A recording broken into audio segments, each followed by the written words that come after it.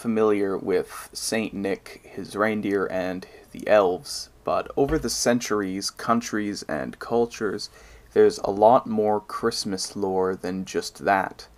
The popularized version of Christmas is the American one, mostly, because of their powerful media influence. But all over Europe, there are other more obscure beliefs and traditions that are often forgotten. I find these to be super interesting, and it's a shame that some of them aren't better known, at least in this part of the world. If you take anything away from this video, I hope that it's the Icelandic Yule lads. Their name alone is wonderful. Don't tell me you wouldn't want to hang out with the Yule lads based only on the knowledge that they are called the Yule lads. There are 13 of them, and they each appear on their own of 13 days leading up to Christmas, and each of them is named after the mildly belligerent task that they set out to comically bully the population with. The first of them is called Sheepcoat Claude. He will sneak into sheep pens and suckle the milk from the ewes, ewe being a female sheep. He's the first one, arriving on the 12th.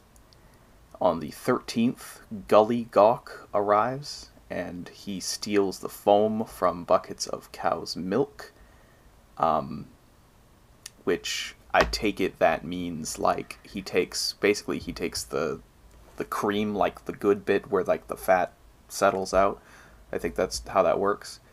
The next one, appearing on the 14th, is called Stubby. He is short and stubby, and he steals food from frying pans.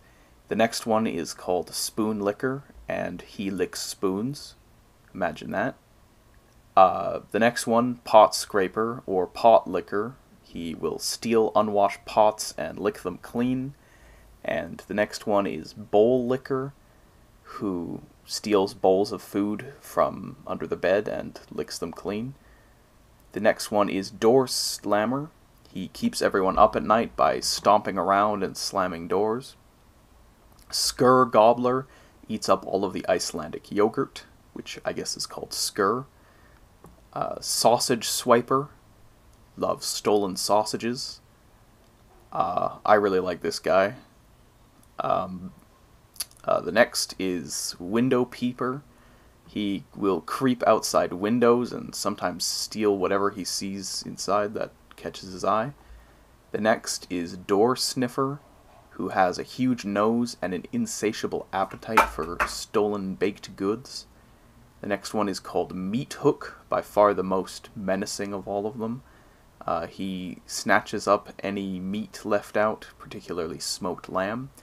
And the last, appearing on Christmas, is Candlebagger, who will steal candles, which were fairly, expensive in old Iceland.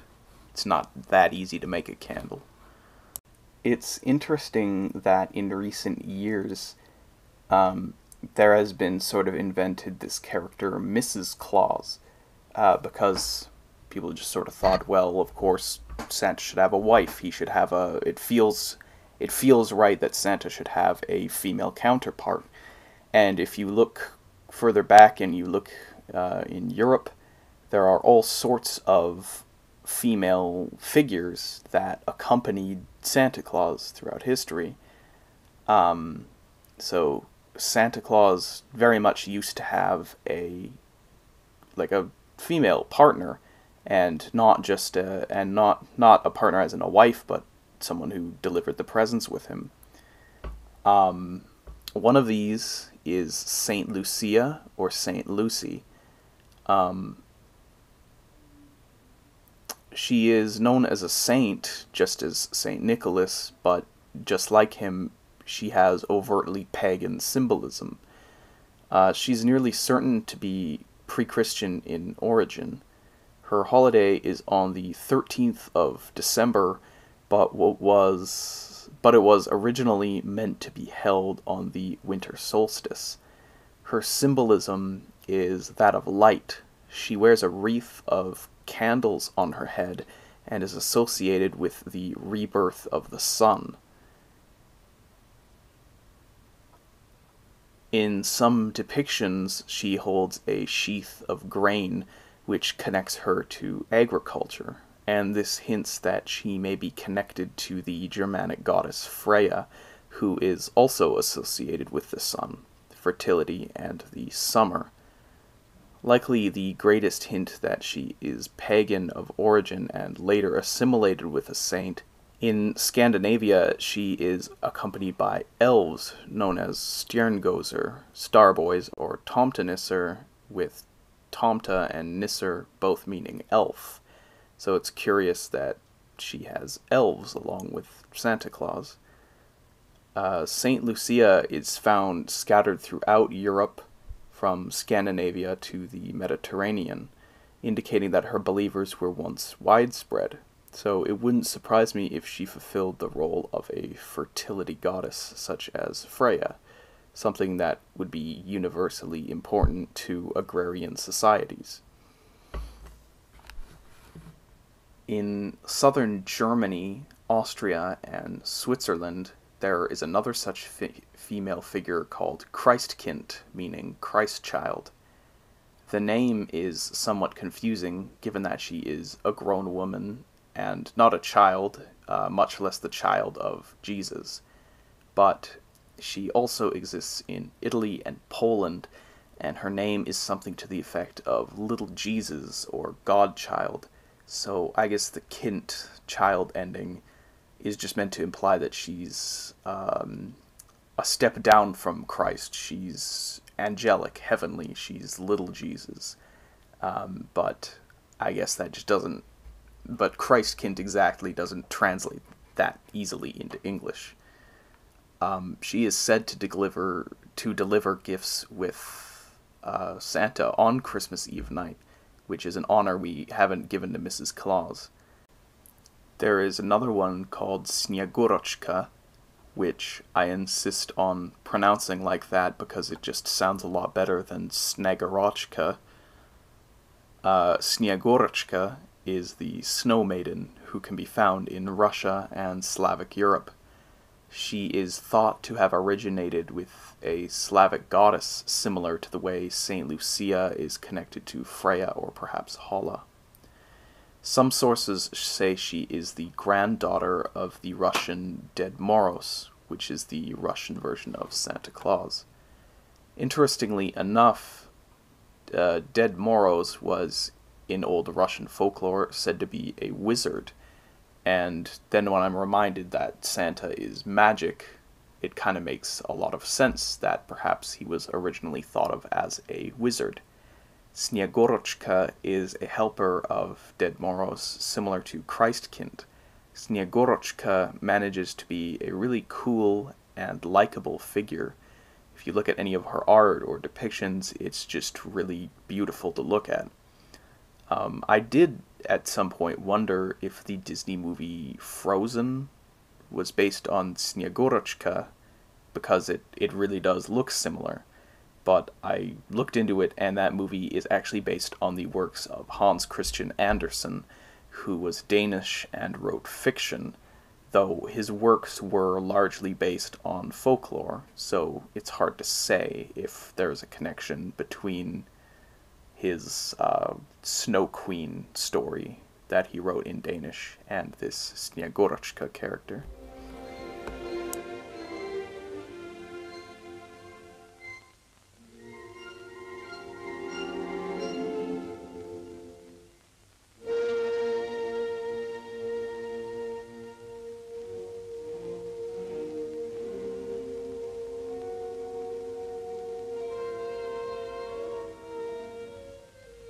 Озябли, дрожите вы, бедняжки. Хоть нехотя, хоть с холоду, а пляской отпразднуем прилет на новоселье. This is an old Russian animation called Snegurochka about this figure that I found.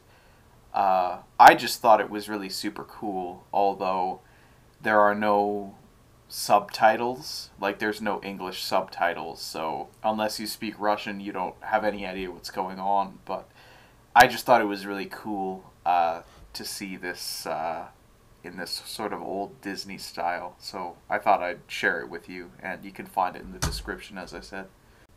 So as you can see, between Saint Lucia, Christkind, and Snegurochka, and I'm sure there are others, there are plenty examples of Santa Claus being accompanied by a female counterpart.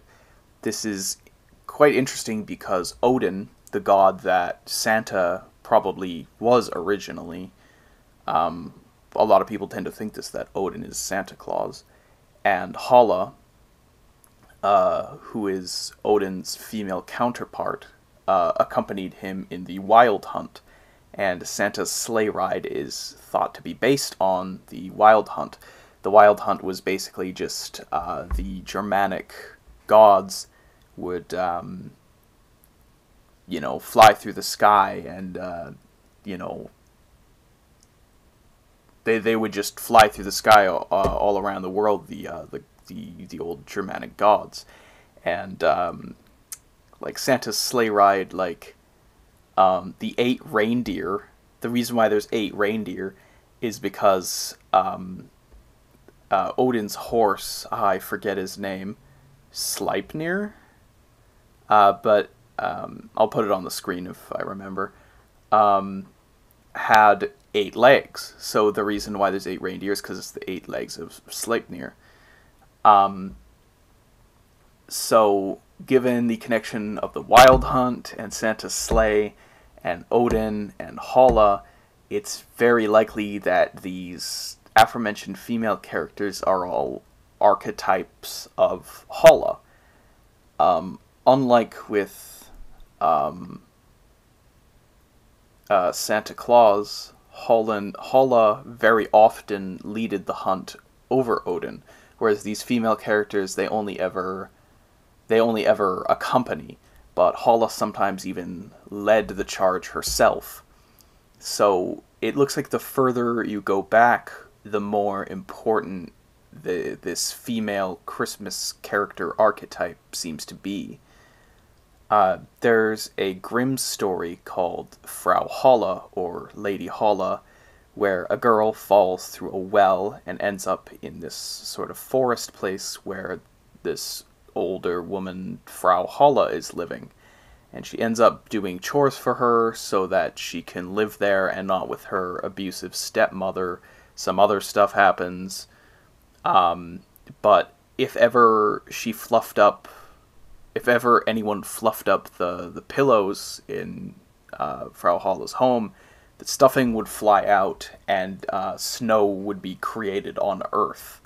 So it's like this magic snow woman that's sort of connected. And her name in various Germanic languages means things like faithful, friendly, and fair. Hala and its related terms. Though there are plenty of other names for her that came about later on, like more recently, that paint her as a witch, as the church tried to demonize her. They do that a lot, if you haven't noticed. Frau Holle is sometimes depicted as a beautiful woman in white, and at other times a hideous monster.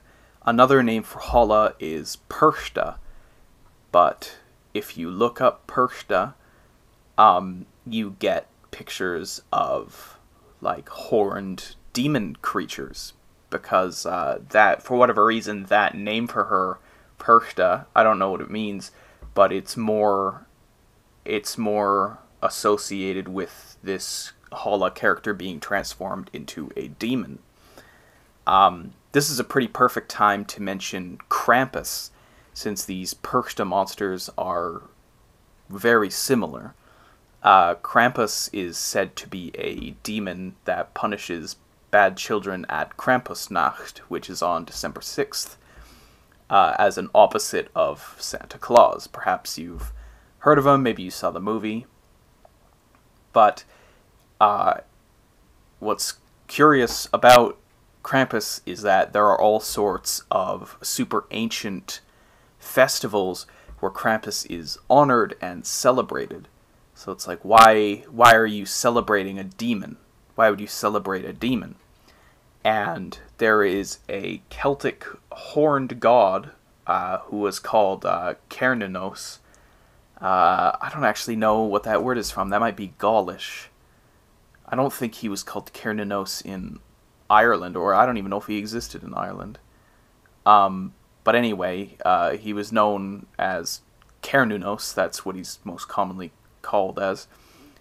He was like a beast man of the forest. He was a man, but he had like fur and like horns, because it was like he was supposed to symbolize deer, the hunt, and man's connection to nature. He was a good thing. He was a good god. He was like the wild man of the forest. But of course, if you have a horned figure, it kind of looks like the devil. So if you have you have this demon that people celebrate, and the church literally demonized, and there's a similar pagan god. So it really makes you think that Krampus was originally a pagan deity that was transformed into some bad demon. There's no proof that Krampus is of pagan origin, and there are no pre-Christian records of him, but I think the church seldom invented demons from thin air. I mean, why would you come up with a demon, the antithesis of God, for people to celebrate? So it's far more likely that Krampus was a pre-existing figure who wasn't always who wasn't always a negative thing, who got changed with time. Furthermore, the birch branches that he carries have association with witchcraft, which, as I've discussed in other videos, witchcraft wasn't always seen as a bad thing, but was sort of, along with Christianity, its perception was shifted to be something equivalent to devil worship. And witchcraft was overtly pagan in every case. So it would make a lot of sense if Krampus wasn't originally something hostile and evil, and it became that. It may come as a surprise that witches were not only associated with Halloween, but have also historically had their place in Yuletide lore as well. Grula was an Icelandic witch who would descend from her mountain with the Yule lads to attack the village below. In Italy, there actually is no Santa Claus, and La Befana, the Christmas witch, alone delivers the presents. This one blew my mind a bit, that in Italy they have the Christmas witch. Like, that's just so weird that they don't even have Santa, they just have the Christmas witch. It's like, it sounds made up.